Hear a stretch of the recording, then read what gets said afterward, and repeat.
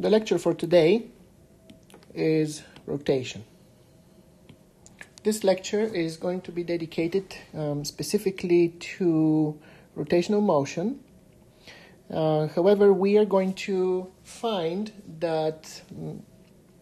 see that the same laws apply for rotational motion as they applied for linear motion, with the small correction of introducing variables that are specifically defined for rotation and a few new quantities which are important for the description of rotational motion, those being torque and rotational inertia. We are going to exclusively consider only rotation of rigid bodies, because when we look at the rotation of gases or liquids, the positions of the molecules of those substances are not fixed in space with respect to an axis of rotation, so they can move in a random fashion, and therefore the laws that we are going to discuss today do not apply for those substances. So only rigid bodies, where the positions of the particle inside the volume of the body are fixed with respect to the axis of rotation, is what we are going to discuss today. So as I already mentioned, the rotation we are going to consider about an axis in space. And furthermore, we are going to consider the axis of rotation to be fixed in space. So the axis does not change orientation, it does not change position. So the fixed axis about which the object will rotate, as I already said, is called axis of rotation. And the first quantity that we are going to define is the angular position of a reference line, which in this cartoon here is given by this red line. And so the angular position is given by the angle which the reference line makes with a predefined direction of orientation, for example, the x-axis of a three-dimensional coordinate system, x, y, and z, where the zeroth angular position is the position of the line matching exactly the position of the x-axis, and then as the rotation happens in counterclockwise direction, the angle of rotation from the x-axis will give us the angular position. So if you look at this cartoon here on the right-hand side, this is the reference line starting from the axis of rotation, which is the z-axis coming out of the page, and then the angle of rotation is theta, and that is the angular position of this reference line with respect to the x-axis. When we discuss linear motion, we also introduce directionality to the motion, so positive direction of motion, negative direction of motion. So just like for linear motion, we can introduce positive direction of rotation and negative direction of rotation for rotational motion. So one more time, if we look at the cartoon here on the right-hand side, the object currently is in counterclockwise rotation, and that is the positive direction of rotation for our considerations. So when the angle of rotation is measured from positive x-axis in counterclockwise direction, this angle is positive. If the angle of rotation is measured from the positive x-axis in clockwise direction, then that will be a negative angle of rotation. So therefore, if we measure the angular position of the reference line in a direction counterclockwise from the positive x-axis, then that is a positive angular position. And if we measure the angular position of the reference line in direction clockwise from the positive x-axis, then that is a negative angular position. So how do we measure the angle of rotation or the angular position as an object rotates about a fixed axis? Well, I can consider the rotation of a single particle from the volume of this object about a fixed axis. So if this is the fixed axis, this is the particle as it rotates about this fixed axis, and it does one full revolution. Okay, so if I look at two positions of the particle as it goes through that one full revolution, position 1 and position 2, then I see that the particle travels a distance s, which is the length of this arc around this circle. And then between those 2 points, 1 and 2, an angle theta is enclosed. And so then if the radius of this circular trajectory is r, the relationship between the angle theta, the length of arc s, and the radius r is given by this formula here. So theta is equal to s divided by r. And so the measure of this angle will be in radians, and radians are the units for angles in the metric system.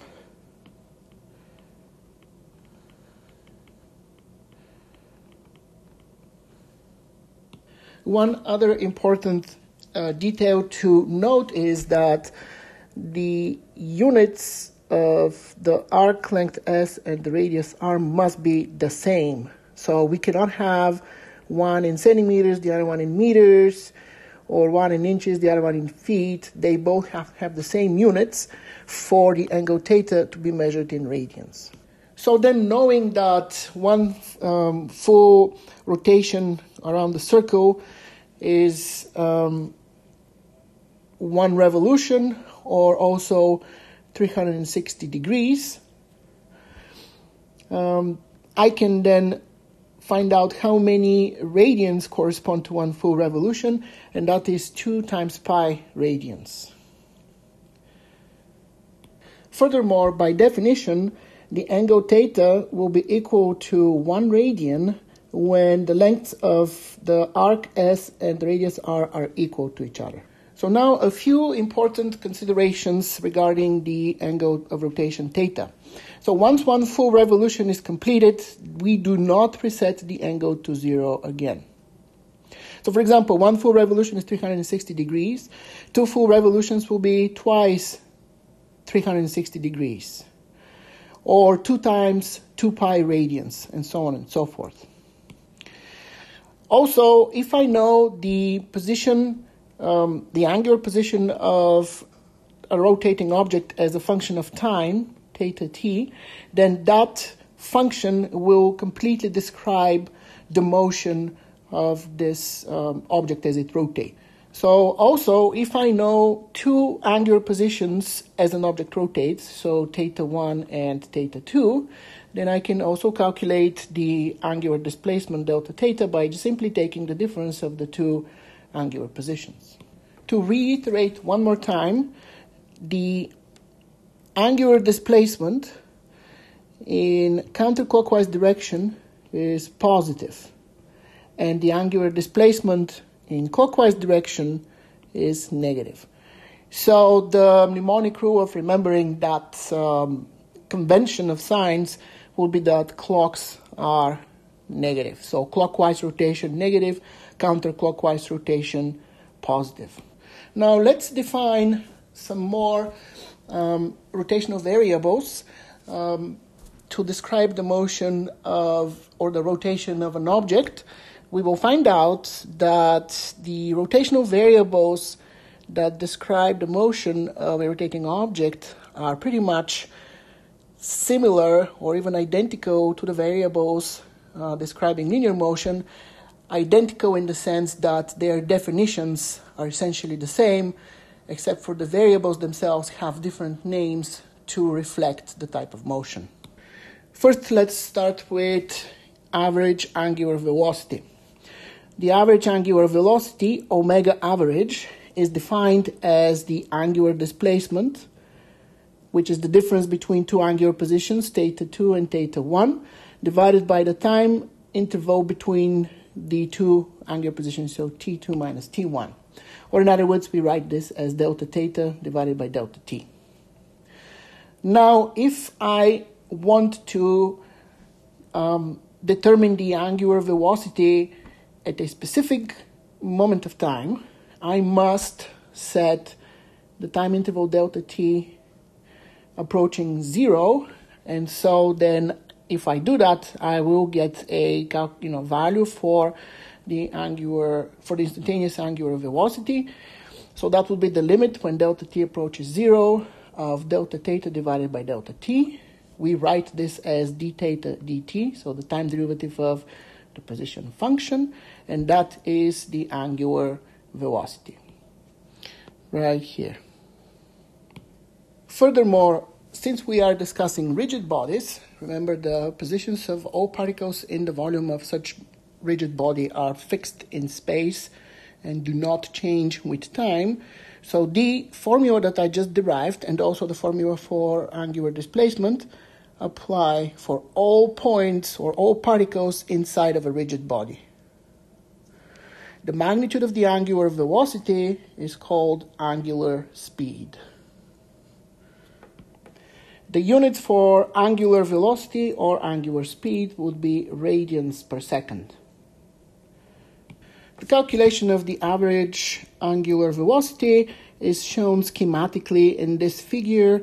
So we have our reference line with red here, and then we have rotation in counterclockwise direction. So the initial angular position is given by theta 1. The final angular position is given by theta 2. The difference between the two angular positions is the angular displacement. And when the reference line was at position theta 1, the time stamp was t1. When the reference line was at position theta 2, the time stamp is theta 2. And so then it is pretty straightforward to calculate the average angular velocity simply as the difference between the two angular positions divided by the difference between the two time stamps, or basically the time interval between two positions of the reference line. Furthermore, I can now also define angular acceleration. First, we start with the average angular acceleration. We label that with alpha, average. That would be the difference between two values of the angular velocity as the object rotates, so omega 2 minus omega 1, divided by the time interval between those two values for the angular velocity, or in other words, the average angular acceleration is just equal to delta omega divided by delta t. I can then modify the definition to find an expression for the instantaneous angular acceleration. That would be the angular acceleration at a specific moment of time. For this, I'm going to set delta t to approach 0, so I'm shrinking the time interval between the two angular velocity values.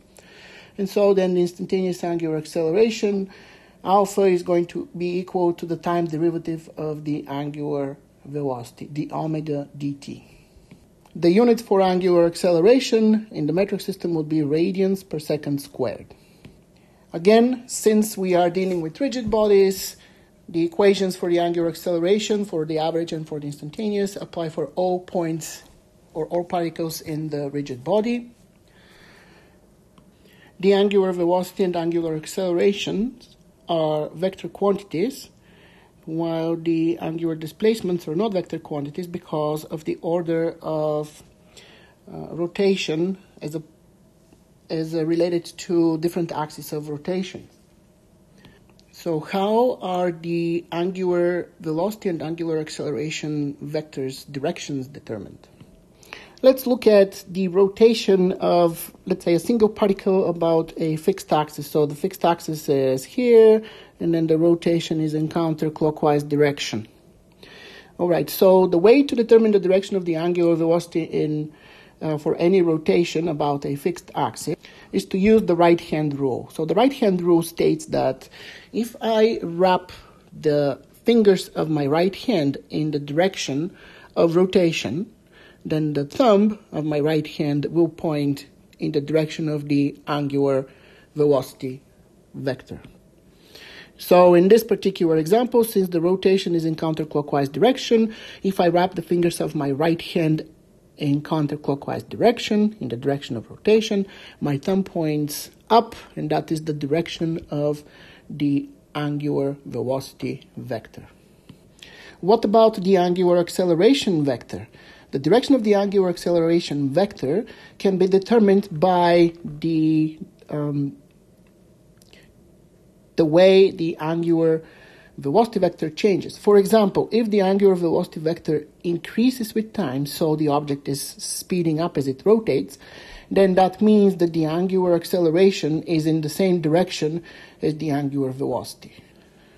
Just like that. So the angular acceleration is in the same direction with the angular velocity, therefore the angular velocity as a vector is going to increase in magnitude. If the angular velocity is decreasing by magnitude, that means that the direction of the angular acceleration is opposite to the direction of the angular velocity. And so then the angular velocity vector will be decreasing by magnitude. Since the quantities that describe the motion of an object as it rotates, or the rotational motion of an object, we defined angular displacement, angular velocity, angular acceleration. That means that kinematically we can describe that rotational motion with the same equations that we used for linear kinematics, except for we just need to replace linear velocity, linear acceleration, and linear displacement with their angular counterparts. And so here in this table we have the list of equations from linear kinematics, and on the right hand side we have the list of equations from rotational kinematics. So all the variables are now rotational variables. So the same equations apply, but with the corresponding rotational variables. What is the relationship between linear and rotational variables? The relationship is very simple, and it comes through the radius of rotation. So for example, the position theta is defined as the ratio of the arc length s and the radius r of rotation. So from here I could rewrite this relationship as the length of arc s is equal to the angle of rotation times the radius of rotation. And so if I take the time derivative, ds dt on the left-hand side, on the right-hand side I'm going to get d theta dt, and that will be the only variable that will undergo the derivative because the radius does not change with time. Remember, in a rigid body, every particle is fixed in space. But from linear kinematics, now I remember that the s dt is just the time derivative of the displacement, and that is the instantaneous velocity v. So on the left-hand side, I have the instantaneous velocity v, and then on the right-hand side, we just discussed that d theta dt is just the instantaneous angular velocity. So the linear velocity of a particle inside the rigid body which rotates is equal to the product of the angular velocity of that particle and the distance from the axis of rotation, the radius of the circular trajectory of that particle. One other important consideration in regards to the relationship between the linear velocity and the angular velocity of a particle as it rotates is that for a collection of particles in the volume of a rigid body, all particles rotate with the same angular velocity because all of them must turn through the same angle theta as the rotation is happening. But depending on the distance from the axis of rotation, different particles can have different linear velocities. So again, the angular velocities for all particles in the rigid body are the same, but the linear velocities of those particles can be different, and that depends on the distance from the axis of rotation r. So now let's look at one more important consideration. So we know that the angular velocity is measured in radians per second.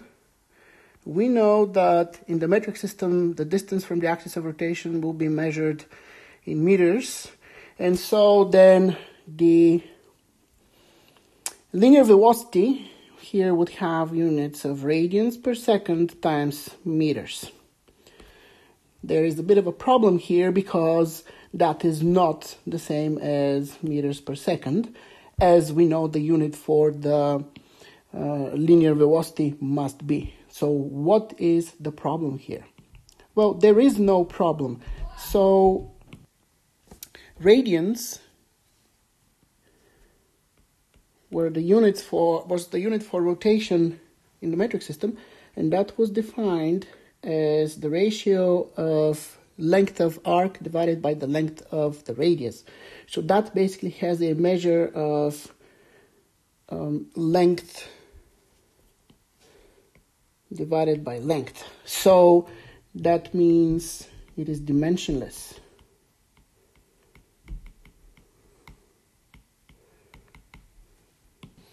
So essentially, the radian is like a placeholder unit to indicate that we are in the metric system. And so then there is no problem with the unit for the linear velocity here because the radian is a dimensionless unit. And so really the two expressions here for the units are the same thing. We discussed previously how to figure out or how to calculate the period of rotation for an object when the object rotates with some linear velocity v, and that would be 2 pi r, which is the circumference of the trajectory, divided by the velocity v. Now, through the relationship between the linear velocity v and the angular velocity omega, I can rewrite the period as 2 pi divided by the angular velocity omega. And now that would have units of seconds again, just like before, but now the calculation is in terms of quantities, the angular velocity, that is, with measures of radians per second. Consider now the rotation of a rigid body, and so point P inside the volume of the body rotates around this circular trajectory, but this velocity here changes in magnitude as well. So the speed essentially changes as the rotation is progressing. So that means that the velocity is a function of time, and therefore, if I start with the relationship between the linear velocity and the angular velocity, which we discussed on the previous slide, and take the time derivative on both sides, then the left-hand side, dv dt, will give me the acceleration with which the linear velocity of this point P changes, and I will call that tangential acceleration, at. On the left-hand side, I get the omega dt, which is the definition of the angular acceleration. So I get a relationship between linear acceleration and rotational acceleration. So the tangential acceleration of point P is equal to the angular acceleration of rotation times the radius of the trajectory of P, or the distance from the axis of rotation to where point P is. We are already familiar with the expression for the radial acceleration of point P. Why is there radial acceleration? Because the point undergoes rotational motion, so that means that there must be an acceleration component towards the axis of rotation, and that is the radial acceleration AR. We know that this angular acceleration can be calculated as the linear velocity of point p to the second power divided by the distance from the axis of rotation r. And now if I use one more time the relationship between v, omega, and r, I can rewrite the radial acceleration ar as omega squared times r. If I combine the two acceleration, the tangential acceleration at and the radial acceleration ar, I can write an expression for the total acceleration of point P.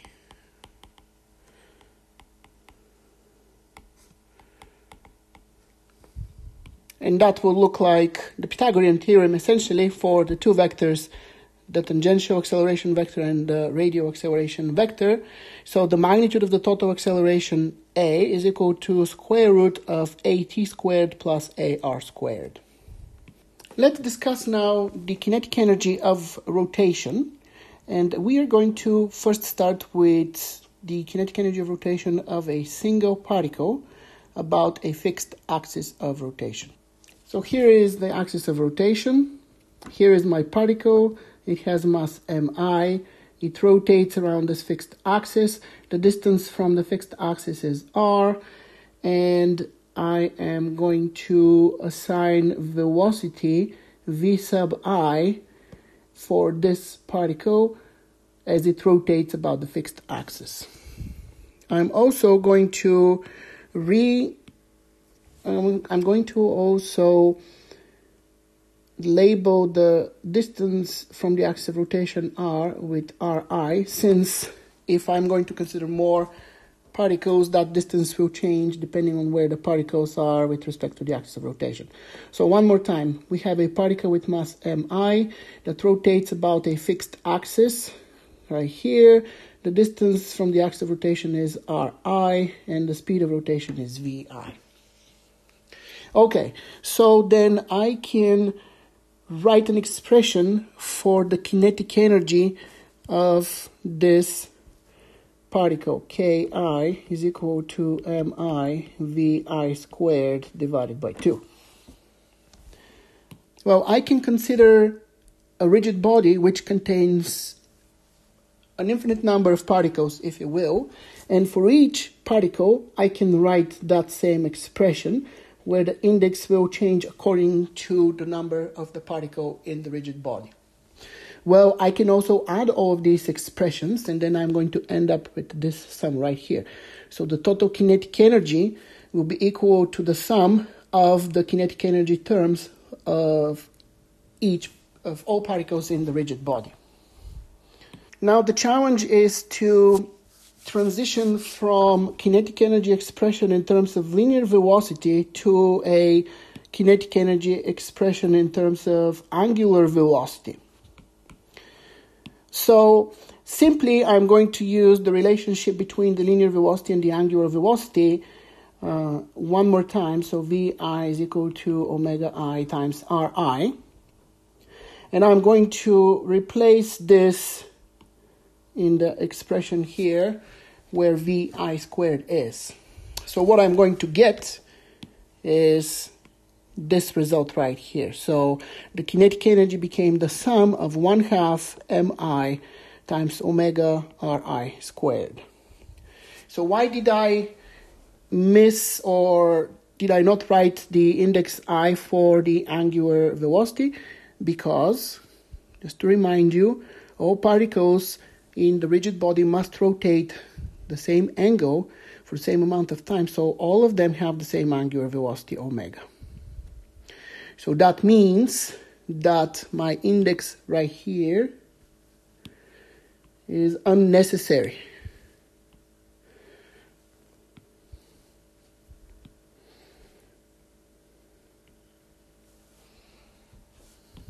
So now I'm going to rearrange the terms, and I'm going to shift the parentheses so that I have the sum of mi times ri squared grouped together. And this quantity here, mi times ri squared, the sum of those terms, is known as the rotational inertia or the moment of inertia I. So this term here, as you can see, depends on the mass, the total mass of the rigid body, and also it depends on the distance of each mass element, each particle's mass, from the axis of rotation to the second power. So this gives us a mass distribution dependence of the moment of inertia. So it depends where the mass of the rigid body is located, or how it is located around the axis of inertia, and around the axis of rotation. And so the moment of inertia for the same amount of mass can vary based on how the mass is distributed around the axis of rotation. So this quantity is dependent on the mass distribution. That's the most important thing that we must remember about that moment of inertia. Why do we have this importance? Because if we look at the rotation of an object about a certain fixed axis, we are going to calculate the moment of inertia based on how the mass is distributed around that axis of rotation. But if we all of a sudden change the axis of rotation, or rather select a different axis of rotation, then the mass distribution will change based on the distance between each mass element to the axis of rotation. Therefore, the moment of inertia will change as well. The units for moment of inertia would be kilograms times meters squared in the metric system. And so to summarize, the rotational inertia, or the moment of inertia I, is equal to the sum of the products of the mass of each particle in the rigid body and the distance squared to the axis of rotation. And then if I replace that or substitute that in the expression for the kinetic energy from the previous slide, the kinetic energy of rotation, or rotational kinetic energy, is 1/2 I omega squared. So what is the meaning of rotational inertia? Well, rotational inertia essentially has the same role for rotational motion as mass has for linear motion. We know that mass is related to inertia. So a heavy object has large inertia, and that makes it hard to move or hard to change the way it's moving already, as opposed to a light object which has small inertia and it's easy to move or change the way that object moves. So then rotational inertia is a quantity, as we already said, that depends on mass distribution. So an object with small rotational inertia would be easy to rotate or change the way it rotates, as opposed to an object with large rotational inertia, which will be hard to rotate or change the way it rotates already. The expression for the rotational inertia from the previous slide was written for a discrete distribution of particles. So when we have a number of particles that are distributed in a certain way around a fixed axis of rotation, how do we express the moment of inertia when we have a continuous body? Well, we must integrate. And so the definition of the moment of inertia for a continuous mass distribution is given by this integral. So that's an integral of r squared dm, where dm would be the mass of a small mass element inside the volume of the continuous, or rigid body. The good news is that the moments of inertia for various symmetric shapes have been calculated, and those are shown in this table. And so we have the moment of inertia for a hoop about an axis that passes to the center, for a thick cylinder about an axis passes to the center, for a solid cylinder about an axis passing through the center, for a solid cylinder about an axis passes through the middle, like that, and so on and so forth. So the moments of inertia for various symmetric shapes are known. So when we are solving problems involving the calculation of a moment of inertia, we can of a complex shape, we can break it down into simple shapes such as cylinders, spheres, slabs, or shells, or rings, and we can calculate the individual moments of inertia and then add all results together to get the total moment of inertia of the entire complex shape. An interesting question arises when we want to calculate the moment of inertia about an axis that does not pass through the center of mass of a continuous body, but we know the moment of inertia about an axis that passes through the center of mass. So we know the moment of inertia of the body about the center of mass, but we want the moment of inertia about an axis that passes through a different point. So as the cartoon here shows, this is the center of mass of this continuous body. And so the axis of rotation here basically is along the z-axis as it's coming out of the page. But I want to find the moment of inertia about an axis that passes through point P right here. So what do I do? Well, I can use the parallel axis theorem, which states that the moment of inertia about an axis that passes through any point in space is equal to the moment of inertia about an axis that passes through the center of mass plus the total mass of the body times the distance h between, so h is here, between the axis passing through the center of mass and the axis in question to the second power. So if the distance between the axis of rotation that I'm interested in and the axis that passes through the center of mass is h, then the moment of inertia about the axis that passes through point P is equal to the moment of inertia about the center of mass plus the mass of the entire body times the distance between the two axes squared.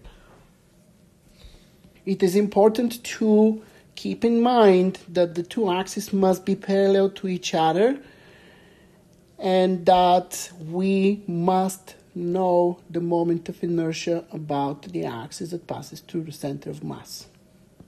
So this formula, this theorem, does not apply for two randomly oriented axes. It only applies for two parallel axes. And one of them must be going through the center of mass. So here we have an example of a system of two masses, which are identical, that are located equal distance from an axis of rotation, which passes through the center of mass of this system of particles. So if I wanted to calculate the moment of inertia of that system, I would then calculate that as the sum mi/ri squared, which would be m times L over 2 with the minus sign to the second power. That corresponds to this particle on the left side of the axis of rotation. Then I'm going to add the term that corresponds to the particle on the right side of the axis of rotation. So m times L over 2 to the second power. And then when I add the 2, I get 2 times m L squared over 4. So that is m L squared over 2. So that is ICOM. That is the moment of inertia about an axis that passes through the center of mass, this axis right here. Okay, now I want to calculate the moment of inertia about an axis that passes through that particle m. And this axis is obviously parallel to the axis that passes through the center of mass. So, since I already know the moment of inertia about the center of mass, I can apply the parallel axis theorem to calculate the moment of inertia about this new axis right here. So the parallel axis theorem says that the moment of inertia in question is equal to the moment of inertia about the center of mass plus the total mass of the system times the distance between the moment of inertia times the distance between the new axis of rotation and the axis that passes through the center of mass to the second power. So the first term right here is the moment of inertia about the center of mass, which I already calculated right here.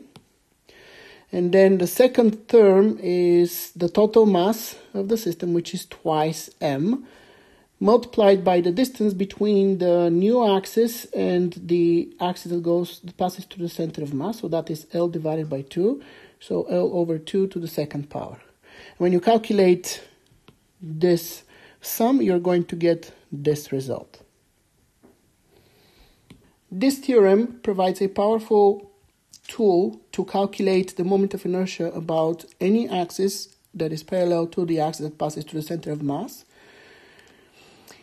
When using the table from the previous slide with the known values for the moments of inertia of various symmetric geometric shapes.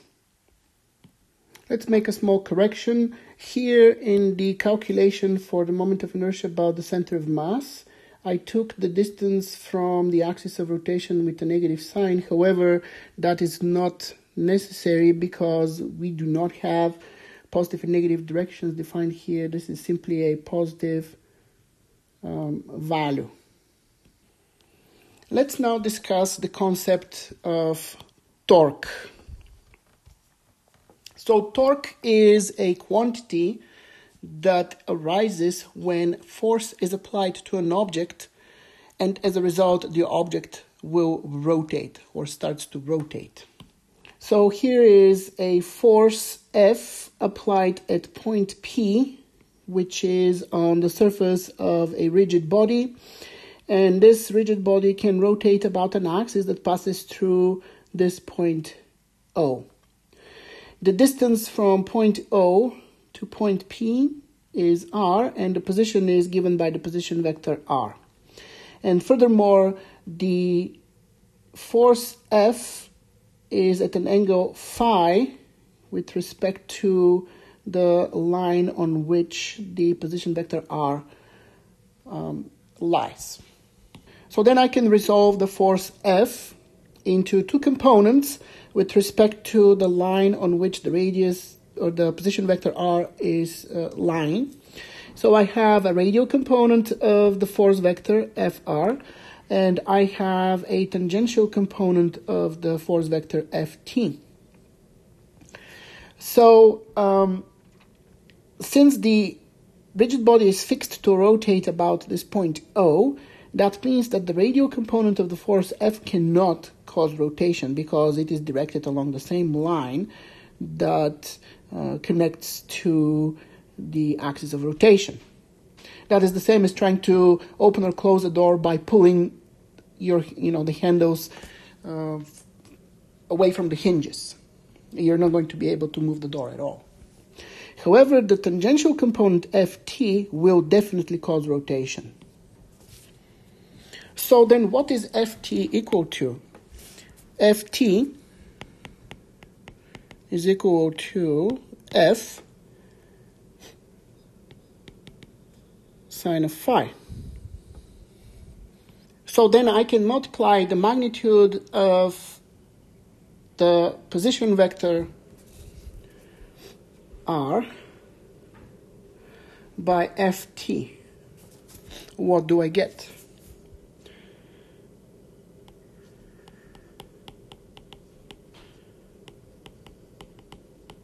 I get r times F times sine of phi, where again that's the angle between the direction of r and the direction of F.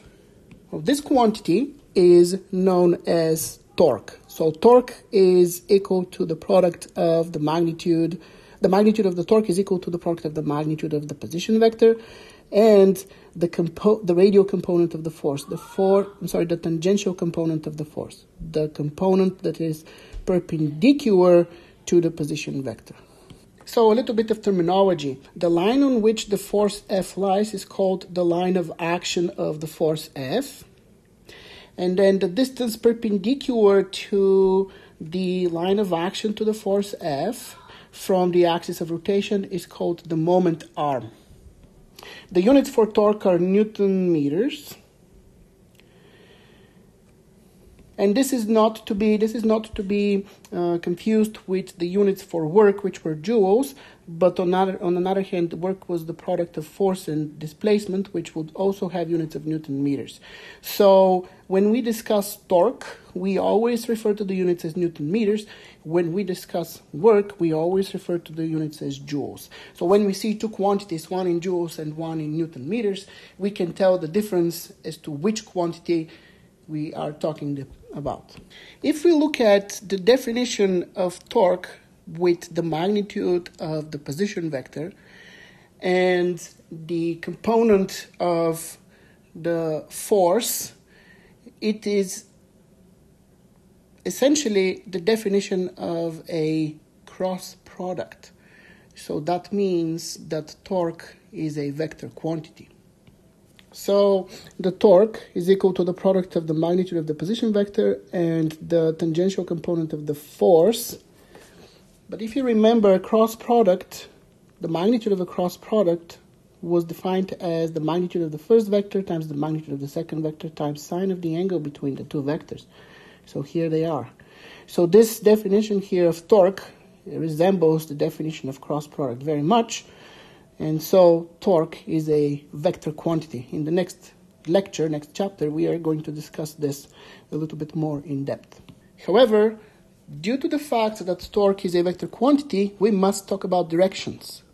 And so remember that at the beginning of the lecture, I talked about direction of rotation, counterclockwise being positive and clockwise being negative. Well, that applies for torques as well. So torque is positive if it would cause counterclockwise rotation, and torque is negative if it would cause clockwise rotation. So here are the two conditions for positive torque that causes counterclockwise rotation and negative torque that causes clockwise rotation. So then how do we calculate the net torque? Well, the net torque is the resultant torque, and that is the sum of all torques that are present during the rotation of the rigid body. So we add all the clockwise torques, we add all the counterclockwise torques, and then the net torque is going to be whatever it is. It can be a zero, it can be different than zero. Now I can rewrite the second law from its linear motion form, F equals to ma, to its rotational motion form in terms of torques. So first I will start with multiplying both sides of the second law by r, where r is understood to be the distance from the axis of rotation for a particle inside the body of a rotating, object. Here the acceleration a is the tangential acceleration that is responsible for the tangential component that is due to the tangential component of the applied force F. Then I remember that there is a relationship between the tangential acceleration A and the angular acceleration alpha, and that relationship is given by this formula. So A is equal to alpha times R. So I'm going to take that and substitute here in the second law. So after regrouping the terms, on the left-hand side, I get the product of the force and the distance from the axis of rotation. On the right-hand side, I get the mass of the moving object or particle times the distance from the axis of rotation to the second power times the angular acceleration. Well, the product in the parentheses is the moment of inertia, and then on the left-hand side, this product Fr is just the torque. And so then that's how I arrive at the result that is in the formula here. So the net torque is equal to the moment of inertia times the angular acceleration. And this here is the second law form for rotational motion. As you can see from our previous mapping between linear and angular variables, the net torque essentially plays the same role for rotation as the net force plays for linear motion. And again, the moment of inertia plays the same role as the mass, and the angular acceleration obviously plays the same role as the linear acceleration. From the parallels between linear and rotational motion, now I can also draw another parallel, which is the work and energy theorem for rotational motion. So we know from previous discussions that the change in kinetic energy for an object is equal to the work done by an external force that acts on the object. And so the change in kinetic energy is equal to some final value of the kinetic energy minus some initial value of the kinetic energy. This is the final value of the kinetic energy expressed in linear variables. This is the initial value of the kinetic energy expressed in linear variables. But I can also rewrite the two velocities, the linear velocities, in terms of angular velocity and distance from axis of rotation. So this is the relationship. So if I substitute the two linear velocities in the final and initial kinetic energy expressions with the product of angular velocity and distance from axis of rotation, and use the relationship omega r squared equal to I, then I arrive at this expression right here. So the change in kinetic energy in rotational variables is given by 1/2 I omega final squared minus 1/2 I omega initial squared. And that is equal to the work done on the rotating object. So the work done in a rotation about a fixed axis can be calculated by this formula. So the work is an integral from some initial value of the angular position to some final value of the angular position of the torque, d theta. The question is, how do we arrive at that expression if we do not know the torque, but let's say we know the force that's applied to the object to make it spin? So first we start with the definition of work done by a force F. So that would be the integral of between two positions, x initial and x final, of f dx. Okay, so if I look at rotation, this is my zero position, so the initial angular position is theta initial right here. Then the object continues to rotate. This point gets to that other angular position, theta f. Both are measured from the zero angular position right here. The distance between the axis of rotation and the position of this point is r, and the arc length between the two angular positions is dx. So from the relationship between the angle, the arc length, and the radius, I then can write that dx is equal to r d theta. Furthermore, f times dx, which is this term here in the integral, can be rewritten as f times r times d theta. So f r d theta. And now we must remember the definition of torque, which was force times moment arm right here. And of course we assume that the force is perpendicular to the radius of this circle. And so then we end with rewriting f dx as tau d theta. So if I plug this in the integral right here, and of course since I have rotation now, I change the integration limits from xi to xf into theta I to theta f, I get this expression for the work done in rotation. So the work done in rotation is this integral of tau d theta from theta initial to theta final. This formula here applies for torque that varies with time. In general, we are going to be dealing with torques that are constant, and then this simplifies to this simple relationship: the work done is equal to the torque times the angular displacement. Finally, few words about power in rotation. So power is defined as the time derivative of the work done. And so the work done is calculated as torque times angular displacement. And so the time derivative of the angular displacement is equal to the angular velocity. So therefore, the power in rotation generated during rotation is equal to torque times angular velocity. And here, this last table lists all the quantities that are pertinent to linear kinematics and dynamics, and their counterparts for rotational kinematics and dynamics. And with this, I conclude this lecture.